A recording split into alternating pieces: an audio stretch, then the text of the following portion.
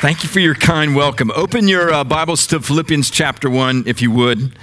And as you're turning there, let me just say, I was eager to come to Redemption Hill Church primarily to do one thing, and that is to thank you for your partnership in the gospel with Sovereign Grace Churches, our family of churches. And I just don't want to say that sort of just in a broad way. I want to tell you specifically why we thank God for you. You, Redemption Hill Church, are a part of a family of churches, and your role in that family is strengthening us. As in a family of churches is only as strong as its individual member churches. And this is a strong local church. And we thank God for you. And some of the ways that we find that you strengthen us are things like this. First of all, you just planting this church recently, what, year and a half ago? Do I have timing right? About a year and a half ago. And in planting this church, being a gospel presence here in Round Rock and in Austin, being a gospel witness here in this area with a desire not just to start a church only, which is wonderful, but to be a base from which the gospel is proclaimed and that you can reach those who don't know Christ with the good news that has transformed all of us. So thank you for being here. Thank you for your gospel presence. Thank you for your gospel witness. We prayed this morning earlier that not only the church here in Round Rock, Redemption Hill, but also our family of churches would grow in our boldness in evangelism. And so let us be bold in proclaiming Christ. Another reason that we just thank God for you as a family of churches is because how you support John in working what we would say extra locally outside of your local church. So he does that in a number of ways in the region here, in the South Central region, but also serving on the executive committee. And that's a huge role. That executive committee oversees the leadership team that I lead, and it brings a wonderful accountability and check and balance in the way that we do ministry together. So thank you for supporting John in that. Those are just some of the ways that I thank God for you. So thank you. I could go home now and be satisfied knowing that I've thanked you. Thank you for your partnership in the gospel with Sovereign Grace. Okay, I want to read you a statement, and I want to see if you recognize this, okay? Here it is. Under the authority of God's word, by the power of the Holy Spirit, Redemption Hill Church will be a gospel-centered church that worships God, loves one another, and proclaims the gospel to the world. What is that? You recognize that? It's don't look with me at blank stares. John would not be happy.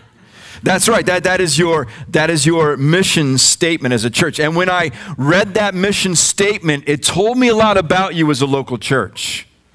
It told me that you are not only lovers of Jesus Christ and of his gospel, but it told me that you believe as a local church that God has called you to do some radical things, some world-changing things for Christ. It told me this as well. It told me that the heart that you have for the gospel and the heart that you have for gospel mission is the same heart that we have in our family of churches in Sovereign Grace. That could almost be the mission statement for Sovereign Grace churches. And it's important that you know that we share this common mission, that we share this common passion to advance the gospel of Jesus Christ. It's important that you know that because it's clear here in the New Testament that we can do so much more together than any one church can do alone in the advancement of the gospel. In fact, I want to show you from Philippians chapter 1 today that it's always been God's plan for churches to partner together to advance the gospel of Jesus Christ. I prayed for you this morning early as a church. Early this morning, I spent time praying for you. And one of my prayers is that through the preaching of the word and through the work of the Spirit, that these verses for all of us would expand our vision and would deepen our faith for what God has called us to do together, to advance the gospel of Jesus Christ by planting and strengthening churches all over the world.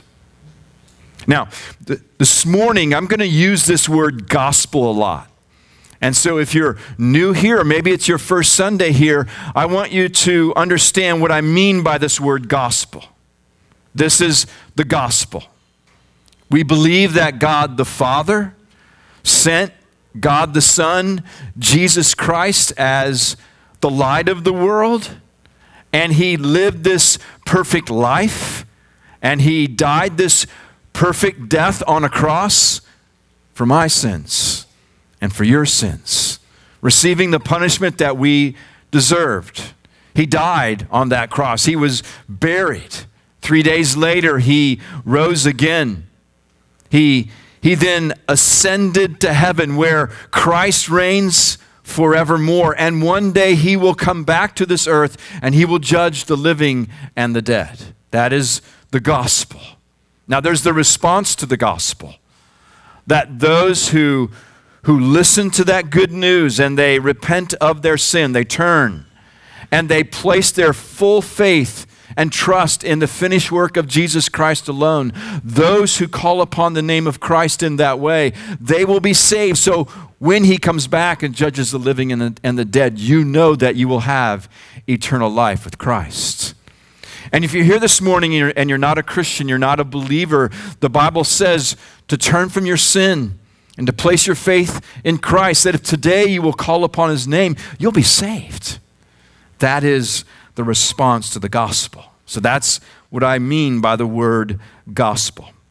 And so let us take a look at our gospel partnership. Title of my message is Gospel Partnership, and we're going to begin reading Philippians chapter 1 in verse 3.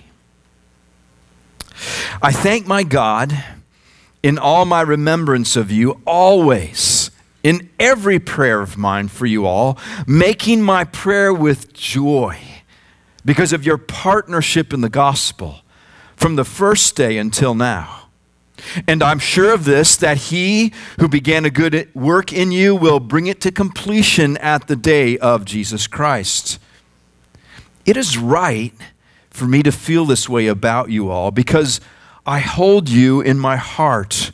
For you are all partakers with me of grace, both in my imprisonment and in the defense and confirmation of the gospel. For God is my witness how I yearn for you all with the affection of Christ Jesus.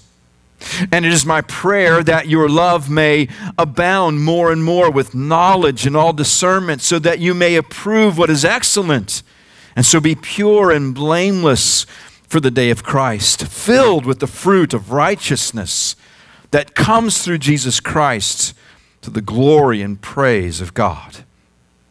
I want you to know, brothers, that what has happened to me has really served to advance the gospel, so that it has become known throughout the whole imperial guard and to all the rest that my imprisonment is for Christ.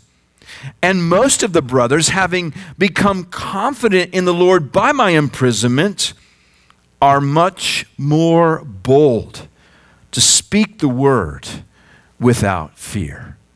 Let's pray. Lord, I simply want to pause for a moment and echo the prayer I prayed earlier this morning. I pray for the work and the activity of the Spirit. I pray that the Spirit of God would illuminate, to bring to life these verses that we read, not so that we would just only understand them better. I pray that it would deepen our faith. I pray that it would expand our vision of what we are called to do together, what we want to give our lives to, the advancement of the gospel of Jesus Christ. And as I prayed with my brothers earlier this morning here, we pray for people in this area who don't know Christ. We plead for their souls. We ask that you would rescue them as you've rescued us. Save them through the gospel of Jesus Christ as it's proclaimed here at Redemption Hill Church. Do this all for the glory of your great name, I pray. In Jesus' name, amen. About a year and a half ago now, we planted a church in Nashville, Tennessee, as a family of churches. A Redeeming Grace Church is led by Dave Odom, and he was sent from the Sovereign Grace Church in Knoxville, Tennessee. In fact, Jill and I were there in the morning that Dave and his wife and their church planting team were sent out from the Knoxville church. It was a wonderful morning because at the end of the service, they brought the church planting team up on the stage so that we could pray for them, and there were 49 adults and something like 49 million kids on this church planting team. It's a lot of small kids. So hope that works out. God bless you. And so this church planting team moves to Nashville, the Franklin section of Nashville, and they plant this church, and they begin to reach out with the gospel. And in October, Jill and I were at Redeeming Grace Church there in Nashville to celebrate their one-year anniversary. And during our time there, I was introduced to a 19-year-old man by the name of Hunter. You see, Hunter was an unbeliever, but he came to Redemption Hill Church because he was interested in a girl. Some guys go to church for that reason. Me being one of them, actually, is part of my story. Well, the relationship with the girl didn't work out, but God had other plans.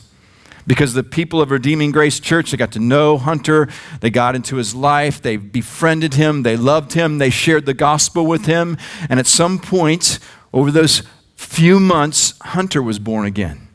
And the week after that Jill and I were there, they were baptizing Hunter as really the first convert that this church had since it had been planted. Now, I tell you that story because that's why we plant and strengthen churches in Sovereign Grace. We don't plant churches in Sovereign Grace to grow our ministry. We're not interested in being large. We plant churches in Sovereign Grace because we want to reach people like Hunter with the good news of Jesus Christ. And if we planted that church only for Hunter's sake, it was worth it. Amen? Now, I want to mention that because this is the context here in Philippi. Philippi was a church plant. We know that from Acts chapter 16, verses 7 through 10. See, Paul had these plans that he was originally going to go to Bithynia. But Acts tells us that the Spirit of God stopped him.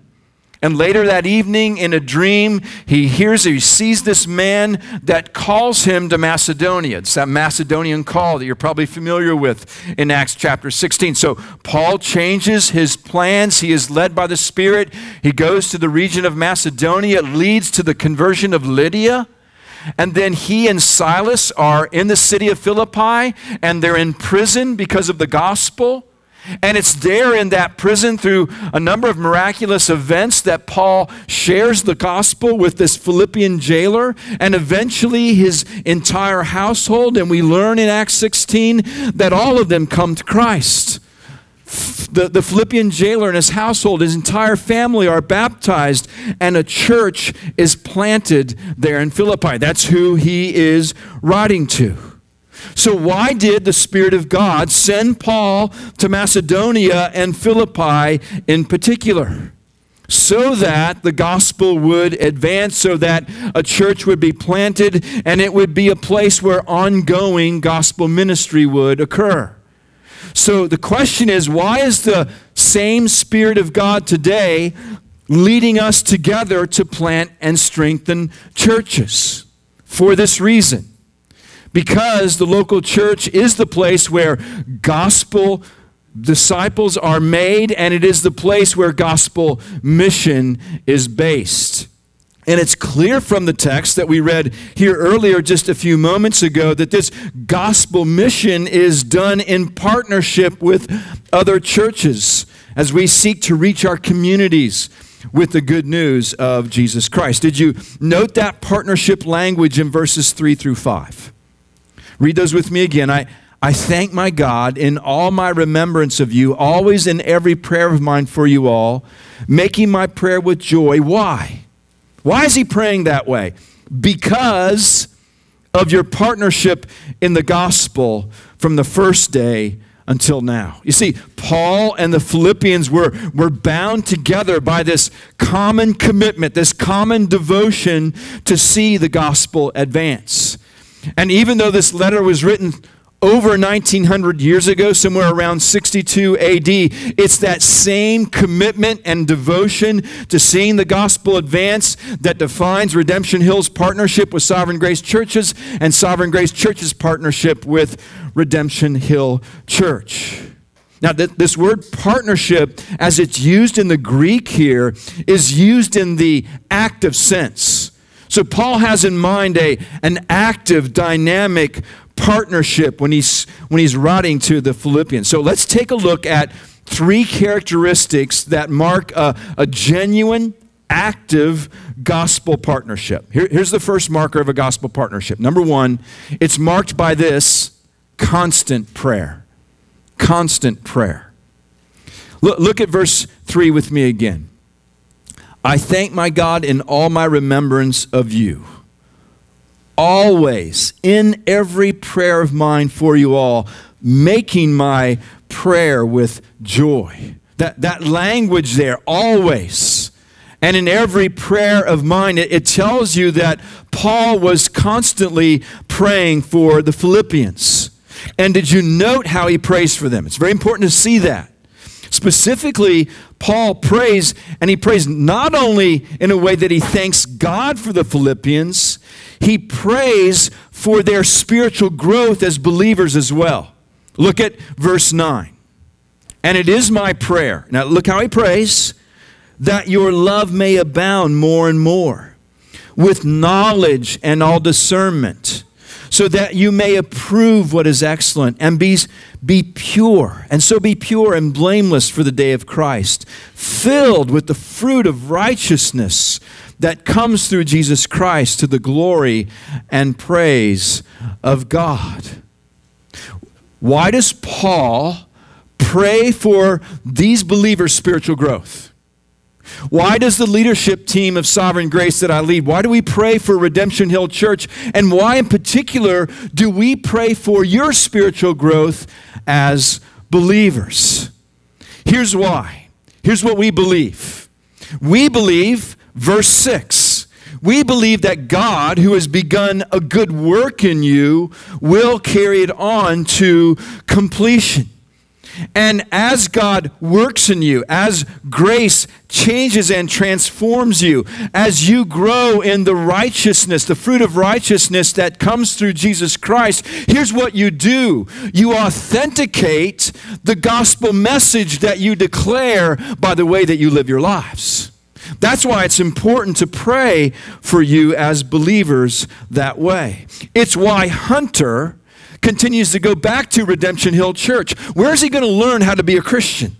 It's there in that local church, as the believers around them are growing in grace, as the gospel changes and transforms them. I say all that because Redemption Hill Church, here's the reality. People like Hunter are going to be walking through your doors, more and more of them.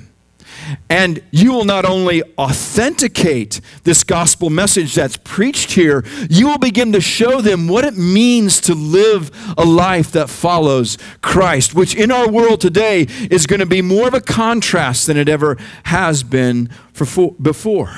So that is why we pray for you. And I think the most important thing that you can do as a believer in the advancement of the gospel is to do that.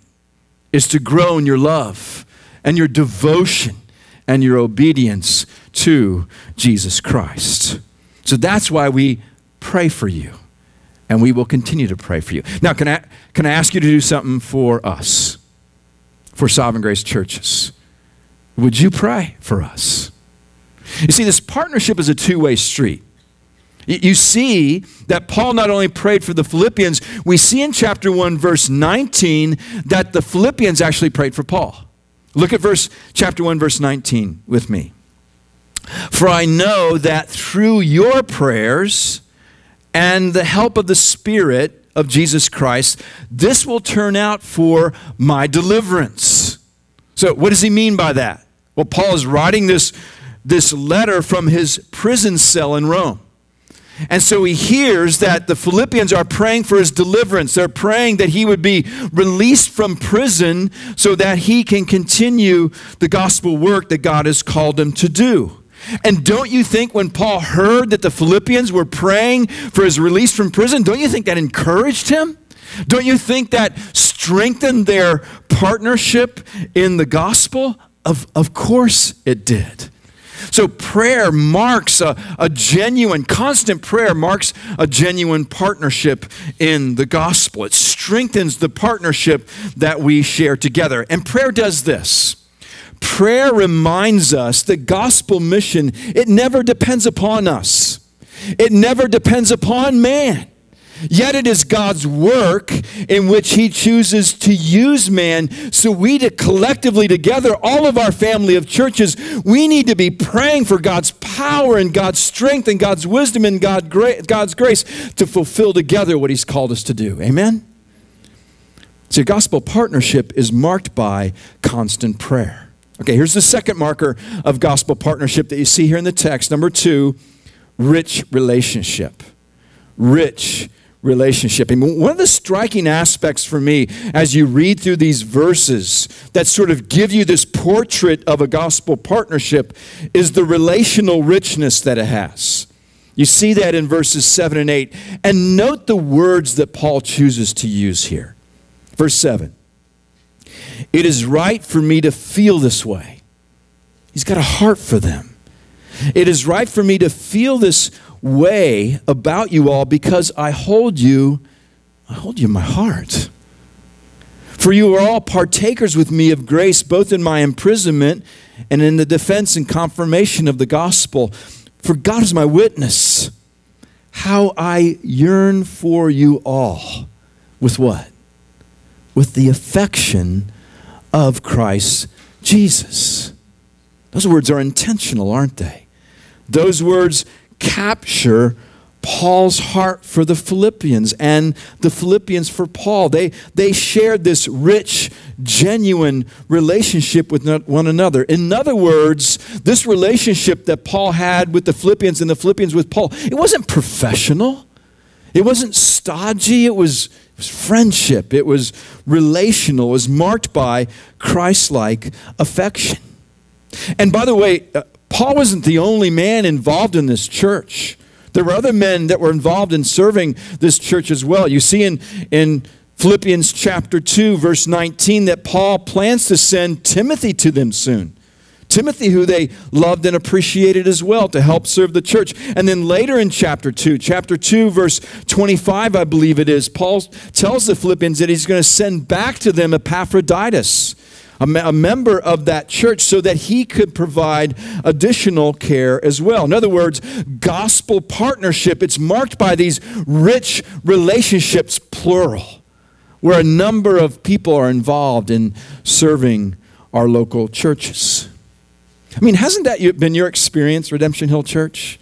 The church planning team was sent from Sovereign Grace Church in Gilbert.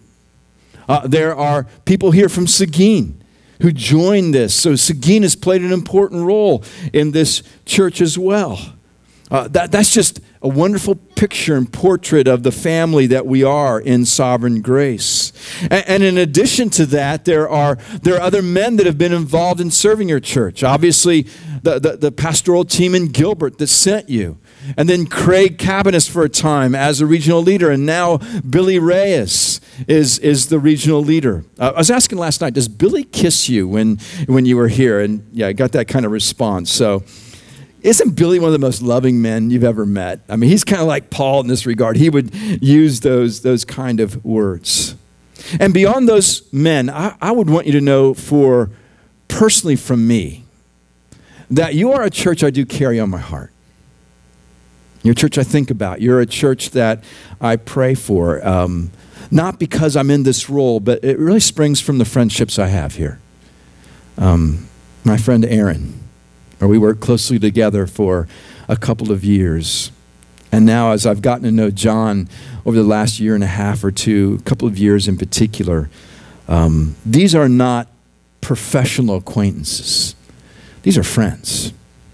And we care for one another. and we do ministry together. I mean, one of my highlights as the executive director in this role was really to watch John plant this church and to leave what was secure in Gilbert to come here and to plant this church and to watch John do that. And then to see Aaron join him. And Aaron made a number of sacrifices in doing that. To go to the PC, the Pastor's College. He was telling me yesterday, look, I think my kids have moved every year. And so school's about ready to end. And they were asking, where are we going to go to school next year? What city are we going to be in? He's able to tell them, no, you're going to be right here. That speaks of Aaron's sacrifice for the gospel. I tell you about all of the men involved. I mentioned that about John and Aaron for this reason. These are the kind of men that I want to do gospel ministry with. These are men who are devoted to Christ. These are men who are giving their lives for the sake of the gospel. And that's who we are. That's all we are as Sovereign Grace.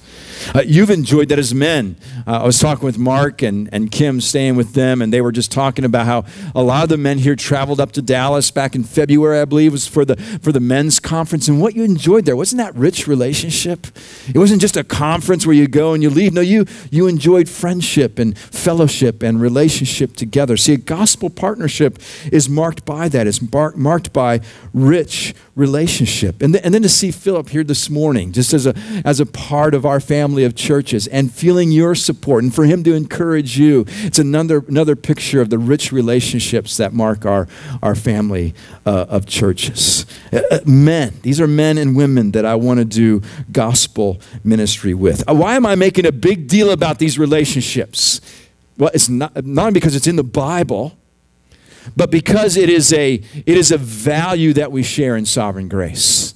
Because we have been led so well in the past. Relationships are a value that we share, and it's something that we must carry in the future. I tell younger men, you better carry this relational value into the future, or after I die, I'm going to come out of my grave and I'm going to haunt you if you don't do that.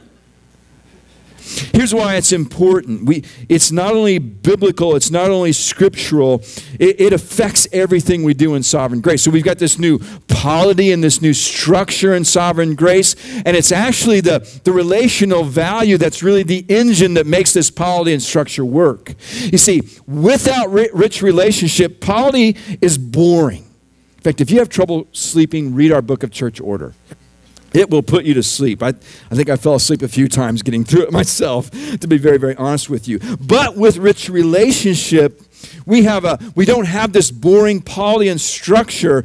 We have a defined gospel partnership that is accountable and that is mission-minded as we together as brothers and sisters advance the gospel of Jesus Christ.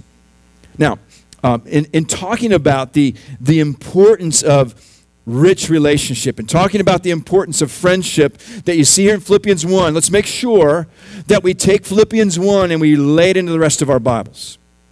And here's what I mean. Relationships that we enjoy together within a community of believers, even with a family of churches, they exist to serve the gospel. So we've got to get that right. If we place relationships over the gospel, we've done something we're not supposed to do with relationships. So let me illustrate that for you. The very last letter that Paul writes is 2 Timothy. And in the very last part of that last letter that he writes to Timothy, in 2 Timothy chapter 4, right near the end, he just pens sort of this goodbye. And in that, he mentions, I think it's 19 different people. 2 of them are enemies, Alexander the coppersmith and Demas. But the rest of them, 17 of them, these are rich friends. These are deep friends. These are good friends. And if you read through those verses, you find that rather than having his preference of those friends just being around Paul, he's actually deploying them in gospel mission. He's sending Timothy there. He's leaving Tychicus in another city. And if you read through that, it's just this illustration of not only the rich relationships that we enjoy, but these rich relationships, they exist to serve the gospel itself. And for those of you that have moved from Seguin or have moved from the Gilbert church, you've experienced that. You've experienced New Testament life where you had to leave close friendships for the purpose of planting this church. So thank you, Redemption Hill Church, for providing the kind of model, the kind of example that we need in our family of churches. Okay, third marker of gospel partnership that we see. We've got constant prayer. We've got rich relationship. Here's the third one, courageous gospel advancement. That marks a gospel partnership, courageous gospel advancement. We see that in verses 12 through 14. I want you to know, brothers, that what has happened to me has really served to advance the gospel. Note the language there. It's advancing the gospel. So it has become known throughout the whole imperial guard and to all the rest that my imprisonment is for Christ. And most of the brothers, having become confident in the Lord by what? By my imprisonment, are much more bold to speak the word without fear. So Paul's trial, Paul's difficulty, Paul's hardship, Paul's imprisonment was being used in Rome to advance the gospel, not only with the imperial guard that was guarding him, it was having an effect outside of the prison as well, where the brothers and sisters there in Rome became more confident by his trial, more confident by his imprisonment, and the effect was this: they were much more courageous, they were much more bold in declaring the gospel of Jesus Christ. It's this wonderful picture that our trials and our difficulties and our hardships, they don't stop gospel mission. The gospel is far too powerful. Rather, we see God work through our trials and our hardship and our difficulties to advance gospel mission. That's why Paul, later in the chapter, goes on to exhort the Philippians in verse 27 to continue in the midst of difficulty to strive side by side for the faith of the gospel.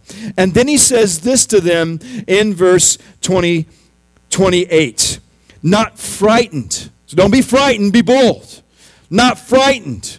Don't be frightened, be courageous. Not frightened in anything by your opponents. This is a clear sign to them of their destruction, but of your salvation, and that from God. For it has been granted to you that for the sake of Christ you should not only believe in him, but, important but, also suffer for his sake. Engaged in the same conflict that you saw I had, and now I hear you still have, that I still have.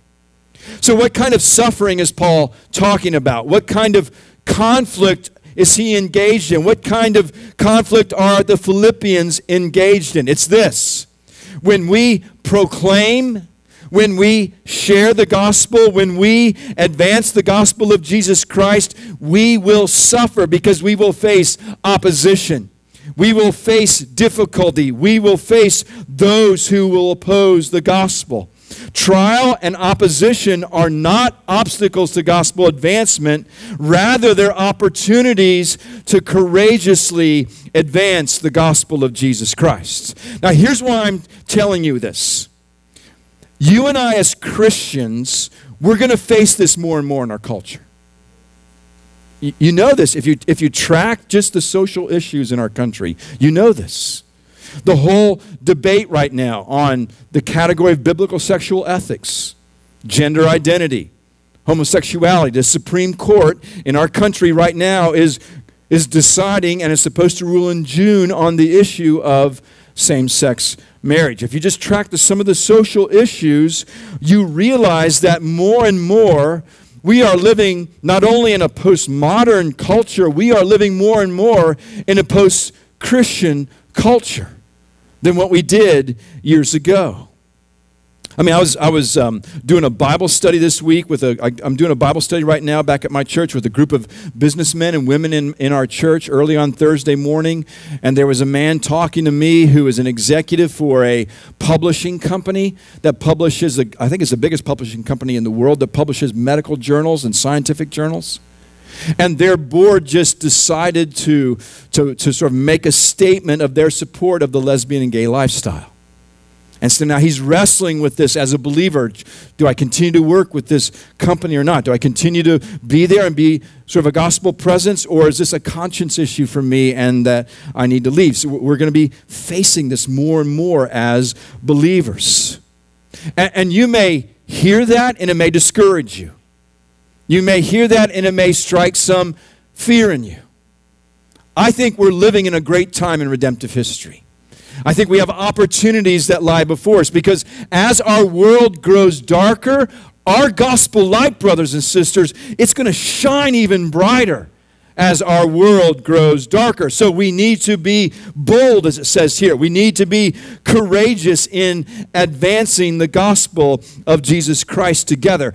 And because of that, we're going to need each other more than we ever have. We've got to pray for one another. We've got to encourage one another. We've got to strengthen one another in the gospel partnership that we share.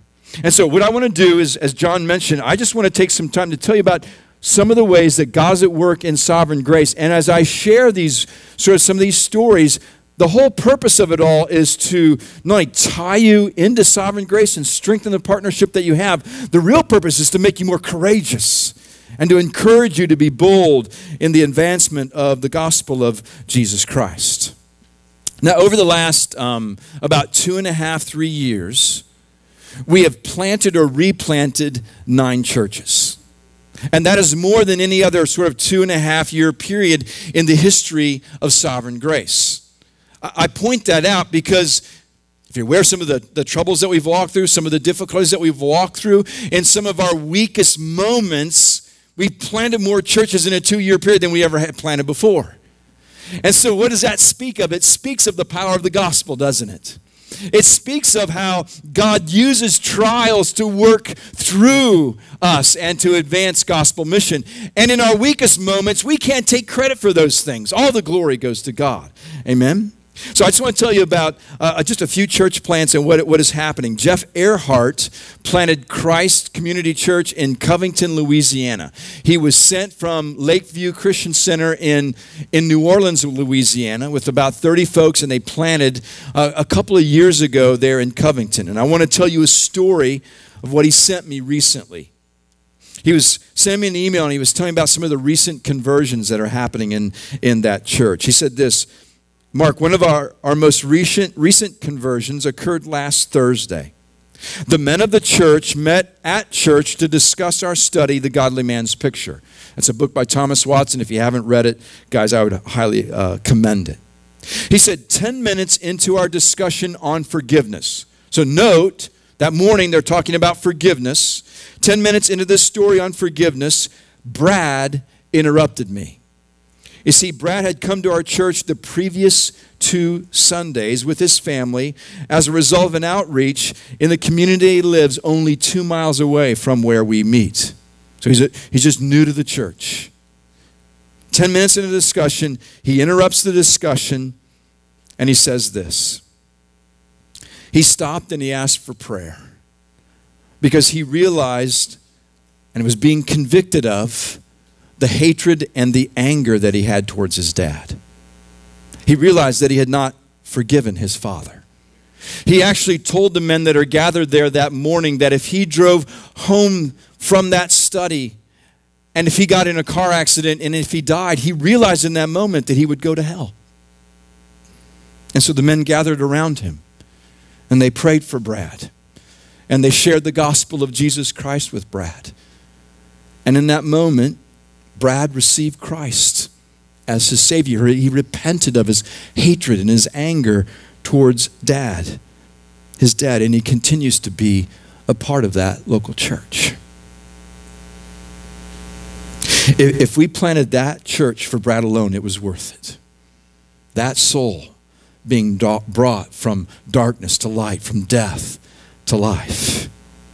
We replanted a church in Arnold, Maryland.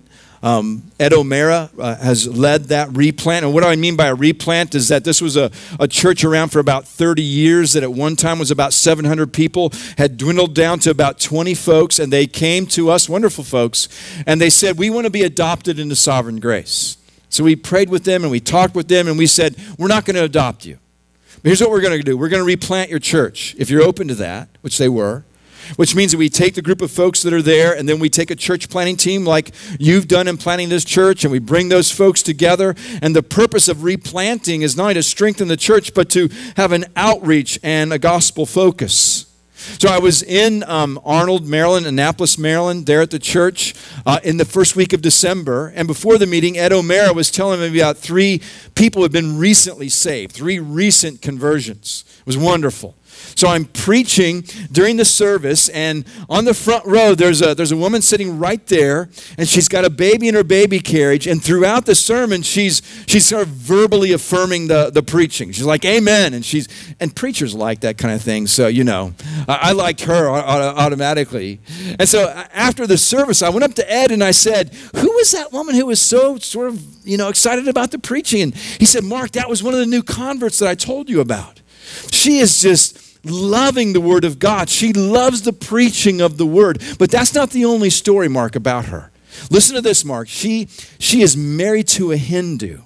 And now we're building a relationship with her husband to try to bring the good news of Jesus Christ to this man who presently is lost in his Hindu religion. Isn't that a wonderful story of the replanting of a church and how the gospel is being used? I was in Orange County in March with Eric Trebetsky and his church there, Sovereign Grace Church of Orange County. And after the service, much like you will be doing in this room, there was a man that was folding up the chairs, and I went over and I introduced myself to him, and I said, how did you hear about this church? And he said, well, I've got a neighbor who's a member of this church, and he kept talking to me about Jesus. So he wasn't a believer. And even when I wanted him to stop talking to me about Jesus, you know what he did? He kept talking to me about Jesus. So I finally came to church with him. I hear the gospel preached, and I'm born again. So I go and I get my mom and I bring her to church, and she hears the preaching of the gospel, and she is born again. And just a few weeks before I was there, this young man and his mom were baptized in that church as recent converts of Sovereign Grace Church, Orange County. So it's a wonderful picture of how we want to strengthen, go ahead and continue to strengthen our churches. Not only there are things that are happening in the United States, I want to kind of give you some stories of what's happening globally. One of our desires is to really grow in our global mindedness as a family of churches. We've had a wonderful missiology, meaning that's a theology of mission. It's wonderful. We're not going to change our theology there, but we're trying to broaden the way that we apply our missiology and go about doing our missiology. So some stories that sort of relate to that. First of all, many of you know Rich Richardson. He is now the director of global missions on the leadership team that I lead, and he's doing a great job in that role. I was just telling my wife that just a couple of days ago, because he's bringing structure to what we're doing throughout the world. And through Rich's leadership, we've identified sort of these 3 beachhead churches throughout the world where we are now forming regions. So one of them is in, not too far from here, is in Juarez. And what Carlos Contreras and Ricky for a time had just built so well. That's a strong local church there in Juarez. And from that church, there's a number of church plants that are occurring in Mexico. And there's at least 2 churches right now that are asking to be adopted into Sovereign Grace in the Mexico area as well. Now, Ricky, you may have to help me with this. So Carlos Alberto approached the team there in Juarez and wanted to plant a church in the city of Arandas. Do I have that right? Arandas? And from what Carlos tells me, this region of Mexico, they believe is one of the least reached regions in Mexico, where 1% of the people there are Christians or evangelical Christians. And so Carlos has planted a church there in that city, and not Carlos, Carlos Alberto Ortiz is planning a church, and Carlos Contreras, and that team is helping him. So pray for that church plant if you would, and the things that are occurring there. Just a number of, that's just one story, the number of things that are happening in Mexico. All that to say, we formed this region in Mexico. In fact, there was a tweet from Carlos on my Twitter a few days ago about the first Mexican Regional Assembly of Elders meeting. That was really cool to see, and these men gathered together. We're forming Rich and I were in Bristol, England in January. And a part of the reason that we were there is to talk about how do we form a region in the United Kingdom. We have one church there, Bristol, England. And so what we did is we formed Sovereign Grace United Kingdom legally with the government. That's because as a church, a British church, they can't give money to Sovereign Grace, which is a United States-based organization. I think they're still bitter about the revolution, and we beat them, to be very honest with you. So we'll just play their game. So we formed Sovereign Grace United Kingdom, and money can be given to that organization, and it'll fund Sovereign Grace Church planting there in the United Kingdom.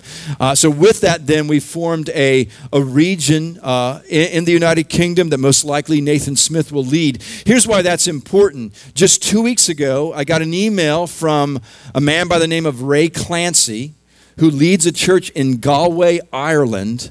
And the reason that he was emailing Nathan and I, we've known him for a couple of years, is he was formally requesting that his church in Galway be adopted into Sovereign Grace. Which is amazing that Sovereign Grace would have a request like that. It's humbling. And that we would potentially have a church in Galway, Ireland. Beyond that, we've started a pastor's college in Germany. We have a church in Hamburg, Germany.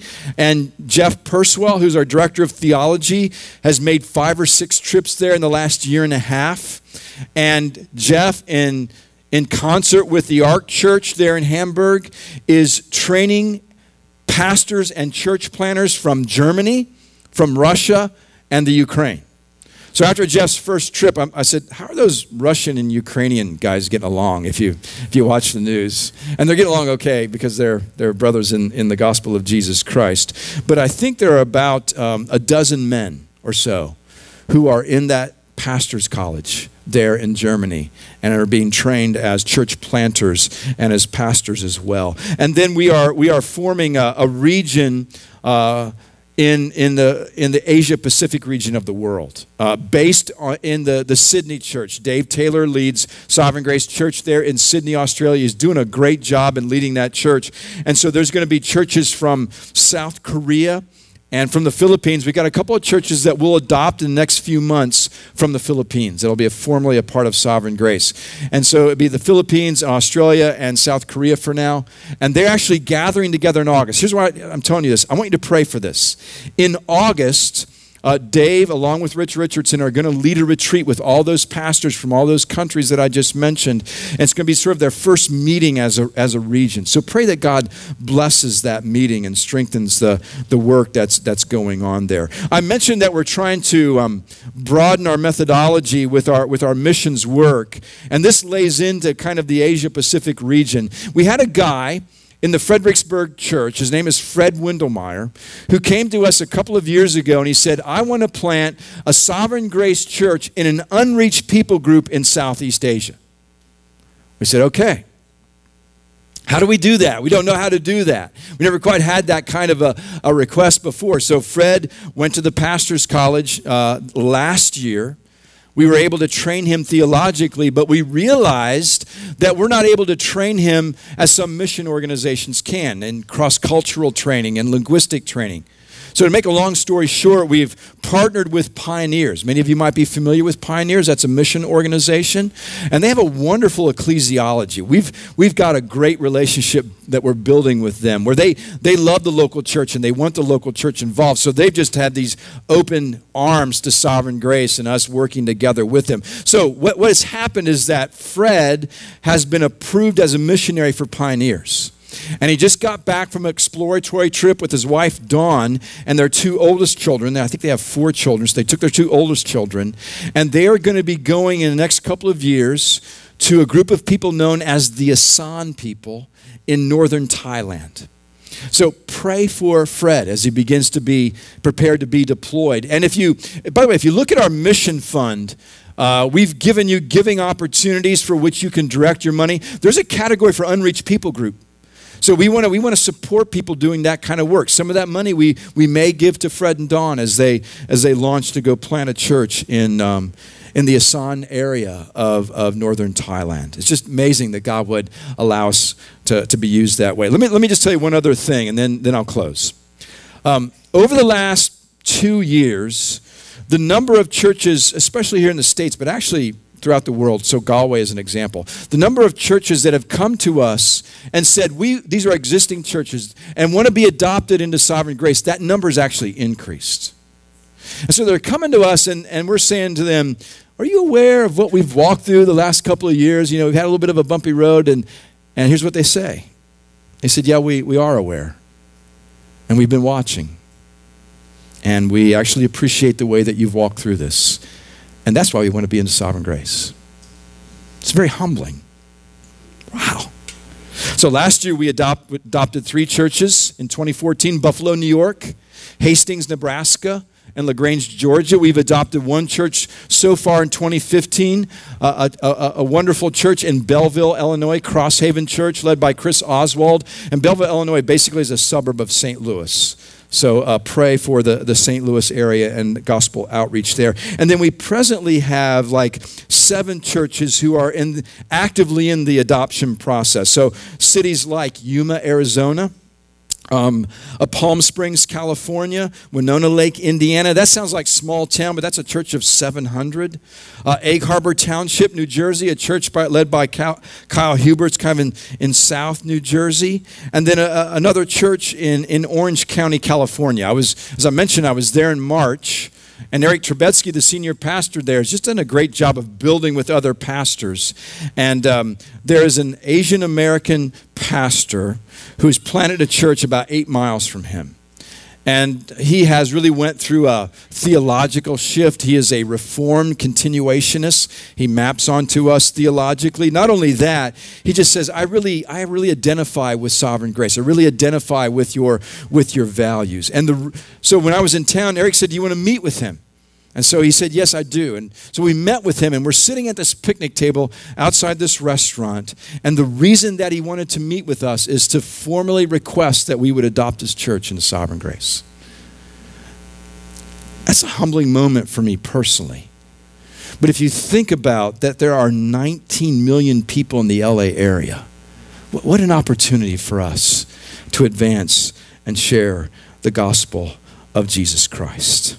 So, I tell you all those stories, and I'm leaving so many of them out. I tell you all those stories because I want you to be encouraged by what we're doing together. I pray that what you hear would help you to be bold and help you to be courageous with your neighbors and with your coworkers and with the people that you are building relationship with in your community, not only in Round Rock, but the Austin area, because I believe that God is going to use Redemption Hill Church. I pray they encourage you that you are a part of family of churches that share your mission statement to reach the lost, to proclaim the gospel of Jesus Christ. Now, maybe you're new here and you might be saying, okay, I understand this partnership, but what is Sovereign Grace going to do for Redemption Hill Church? And if I'm you, I'm thinking, that's a great question. But in light of Philippians 1, let me just change your question just a little bit. I think it's better to ask, how do we strengthen one another in the gospel partnership that we share? Here's how we do that. We constantly pray for one another. We continue to build relationally together and enjoy rich relationship and encouraging one another. And we do this. We encourage each other to be courageous and bold in advancing the gospel of Jesus Christ together. Let's pray. Lord, I just want to echo what Paul does in Philippians 1. I want to pray for Redemption Hill Church. I thank you, Lord, for this church. Thank you for the sacrifices they have made in planting this church. I pray that you would bless and strengthen their labors for the gospel. I pray that you would continue to help us build relationally with them. May we just have long, eternal friendships with one another. And Lord, I pray that you would help this church to be courageous, to be bold. I pray that Redemption Hill Church would shine the gospel bright in our increasingly dark world. And as we prayed before, we ask that you would save many in this area through the proclamation of the gospel here in this church. Do all of that for the glory of your name, we pray. In Jesus' name, amen. Amen.